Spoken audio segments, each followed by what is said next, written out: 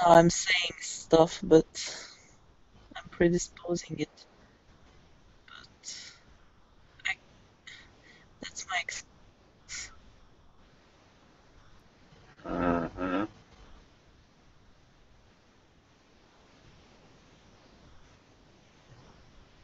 I would answer if you didn't do it yourself. Yeah.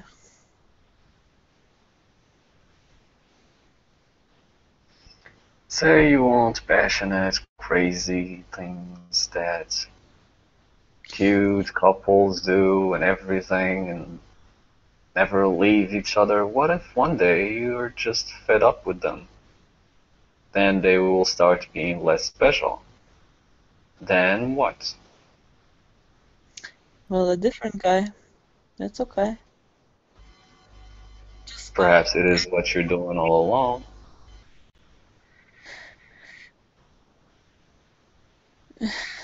I want to be in the flow. Don't feel that feeling anymore of, the connection.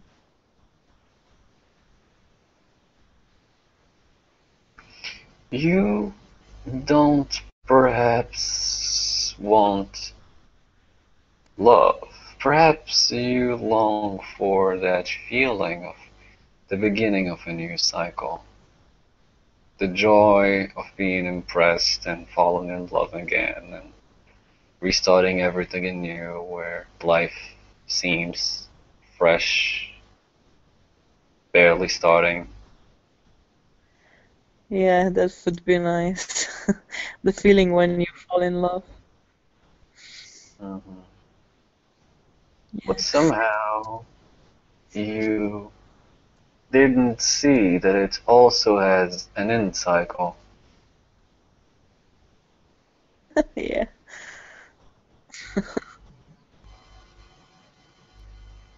Mhm.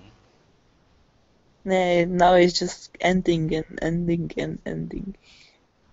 Because you have started it and started it and started it. What? You have started it over and over again, and now it's ending all over again. Yes. Back.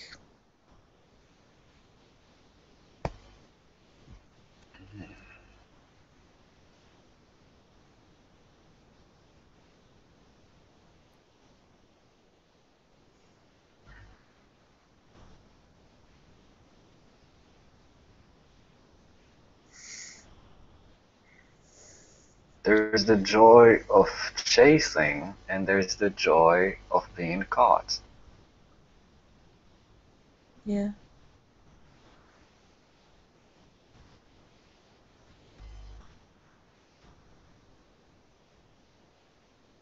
Yeah. That's a nice way to put it. Something to think about. But if you're chasing and want to be caught, you have to remember that you are the one behind. What runs from you can't catch you. You're the one chasing. And if you want to be caught while you want to chase, you should remember that you're the one in front. And unless you go back, you cannot chase. You will be chased.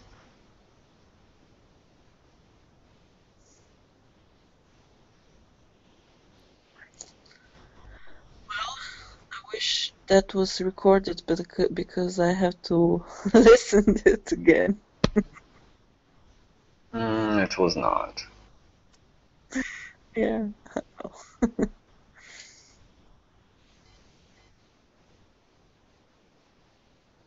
Do you think winning a race has much to do with the speed? No, I like to do things slowly. Winning a race at any speed is a race. You could go Yeah. walking You could do a step at a time, and still one will be in front, and one will be a bit last. So again, it is not about speed. Winning a race is all about placement. If you choose the right angles for you, it will be a winning race. But if you go for speed or acceleration or anything else, somehow, somewhere, someone will manage to be in front of you because the vantage point is not adequate for you. Nice.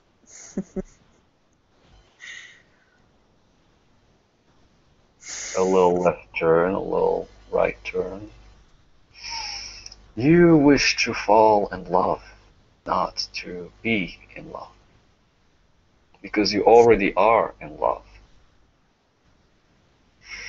You wouldn't mention that person, you wouldn't mention that passion, you wouldn't keep talking about it and bringing it up if you were not in love. You would not simply care. And the less you care, the more they will drift away from your mind. You already are in love, but you wish to rediscover love. You wish to fall again and relive the experience. But you somehow want it to be more permanent. Yeah. Do you believe in stopping time? Yes. Then maybe you can manage to do it.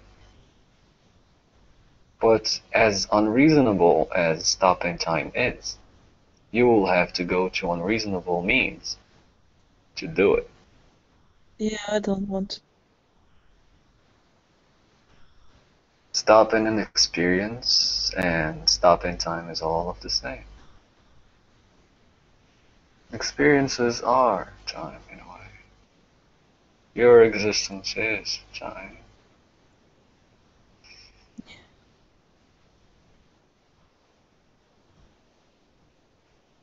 So I keep on stopping it.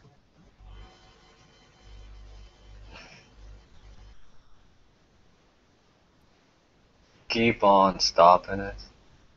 The same way, the same vision, the same surroundings with the same person, with the same everything will always somehow give you impressions of what's going to happen next.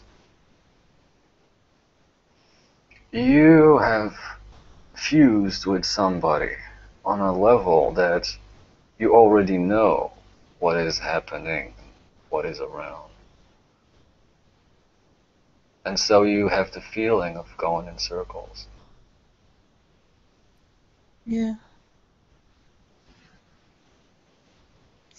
Yes.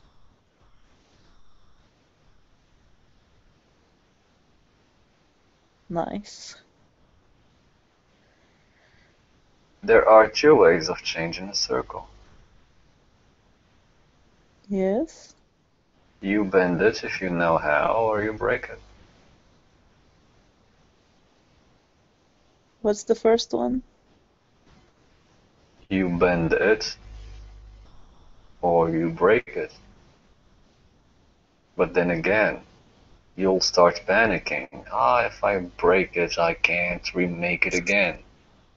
And you can simply tie an end and blow in the other and make a balloon.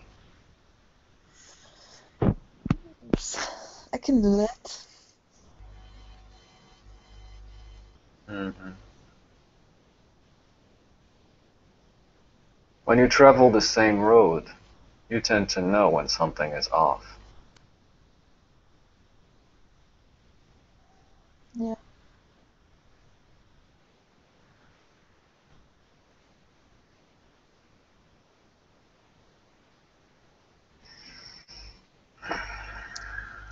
This conversation is applying,